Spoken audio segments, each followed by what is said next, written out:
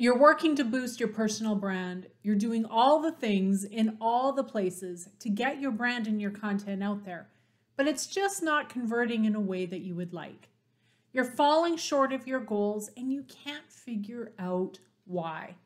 In today's video, we're identifying some reasons you may be falling short on your personal branding goals, and of course, some ways that we can turn the ship around. Stick around.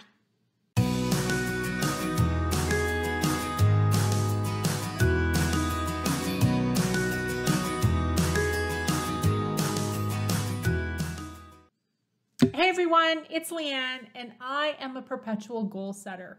To a fault, actually. I set goals around my day, my week, my month, my year, and of course, my personal brand. And it's been a challenging year because I set some pretty aggressive personal branding goals, and I fell short. In fact, I fell embarrassingly short of my goals. It was a tough pill to swallow, and it caused me to step back and reflect on why am I falling short of these goals. So I wanted to take you through a similar exercise today, questions that I asked myself about why I was falling short of my goals, but then again, also creating an action plan so it doesn't happen to me again. But before we begin, don't forget to subscribe to my YouTube channel and click on that little bell to be notified of new content. I'm creating content around personal branding and LinkedIn each week, and I don't want you to miss a thing. Now let's take a look at those 9 questions I mentioned that could serve as a measuring stick for how you are performing on your personal branding goals. Here we go. Question number 1, were the goals yours to begin with? And especially for those of you that work for a larger organization, perhaps the goals for your personal brand were set by someone other than yourself, perhaps by your boss or your supervisors or colleagues. But if you don't have the buy-in on the goal, chances are the goal will become even more difficult to achieve because you'd rather focus on your own goals and passions and leaving your branding goals on the corner of your desk. I did do a video recently about how to build your personal brand in the workplace, and if you'd like to get caught up on those tips, you can find the video right here. Question number 2, did you schedule enough time to achieve your goals? Life gets in the way, my friend. I totally get it. A lot of goals have to take a back seat to our other priorities. And before you know it, weeks and months have passed, and that personal branding goal is still a distant dream. Being intentional and scheduling time in your calendar to move the needle on your goal, it will pay off. Remember, you don't have to achieve the entire goal in one sitting, but rather being intentional about being better, even just 1% each day, will get you closer and closer to achieving your goal. Question number 3, was your goal too audacious, too big, or too hairy? It's an odd word, but the term was coined by Jim Collins in his book, Built to Last, the big, hairy, audacious goal. And perhaps your personal branding goal was so big and hairy that you weren't sure where to start. The term bite off more than you can chew could easily be used here to describe your big, hairy, audacious goals. So the goal in and of itself isn't the problem. We just need to ensure we're breaking it down into measurable, achievable mini goals that we can achieve along the way. Question number 4, did you set the wrong goals? I believe there's a fallacy out there that says anything you can set your mind to, you can achieve. But in all honesty, if we don't have the right tools in our toolbox, the right strengths to help us back us up, a lot of those goals are not going to be achievable and in our wheelhouse. I would much rather you set goals that spoke to your strengths and your passions versus unrealistic pipe dreams. Matching your strengths and passions to your goals can ensure both success and happiness in pursuit of your goal. Question number 5, did you set too many goals? Oh yes, you overachievers, you are my favorite kind of people because you have so many great plans ahead of you. But the problem is there aren't enough hours in the day to tend to your goals, your health, your sleep, your family commitments and friendships. If we had more hours, we would achieve everything we wanted to achieve. So now we just need to look at being a bit more realistic with the time we have to achieve not only our personal goals, but our branding goals as well. Question number 6, were you trying to do too many things with your goals? Now this sounds a lot like question number 5, but hear me out on the differences.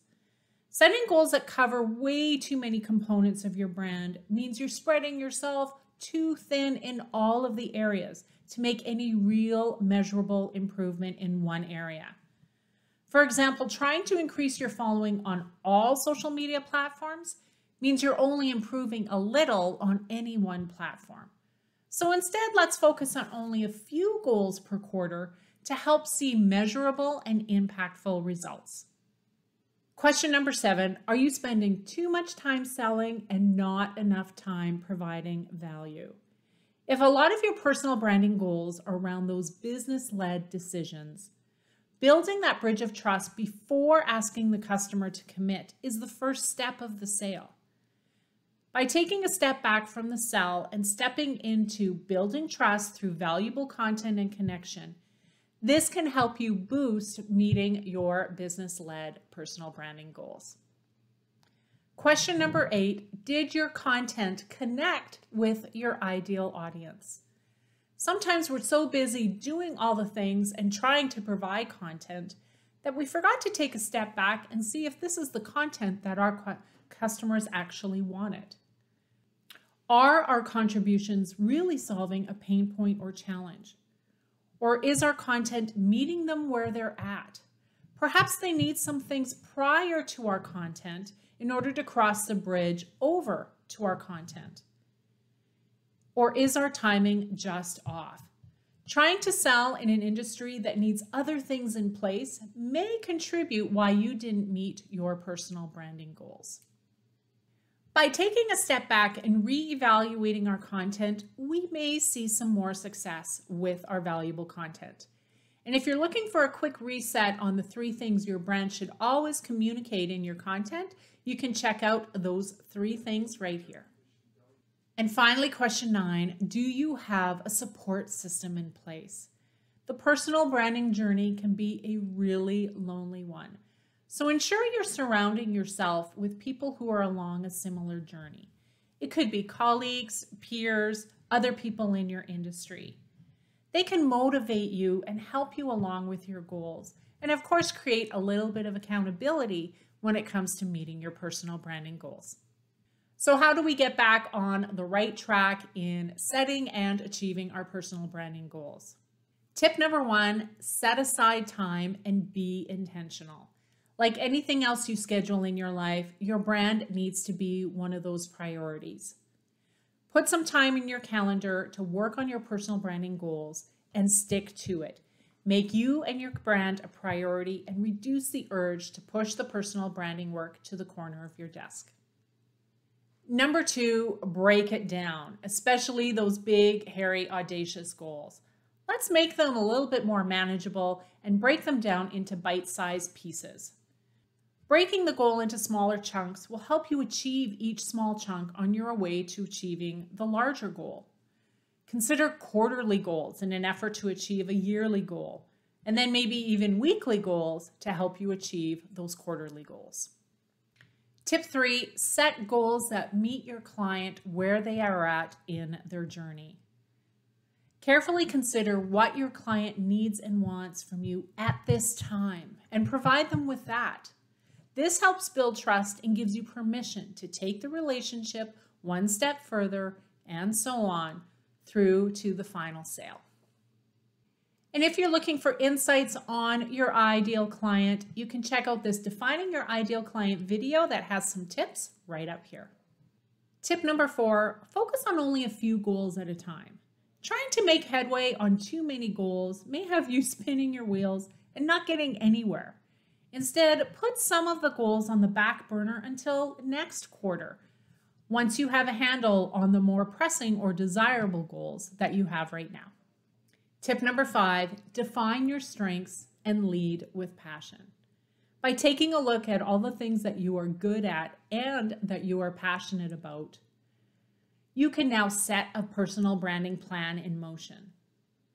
Don't focus on the things you can't do or don't want to do, but trust in what you do know and can do with the strengths you have, and the rest will work itself out. Tip number 6, set aside time for personal development and rest. When you're working on your personal brand, it can be overwhelming, all the information that you're consuming.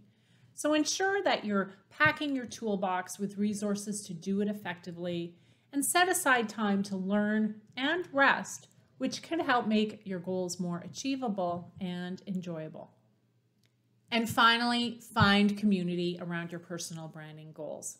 And if you're looking for a community of hospitality professionals, you can find community over on my Facebook group, where we talk about our personal branding journeys and resources we use to help our personal brands get a boost.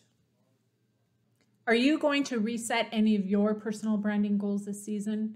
I'd love to know if any of these tips resonated with you, or if you found yourself mirrored in some of the questions that we asked about our goals. Let us know in the comments below, and let us help you support you in your personal branding journey. And if you're looking for a quick evaluation on where you are in your journey, you can take my personal branding quiz. In 3 short minutes, it'll provide you insights that you need, as well as resources to help you take you to the next level.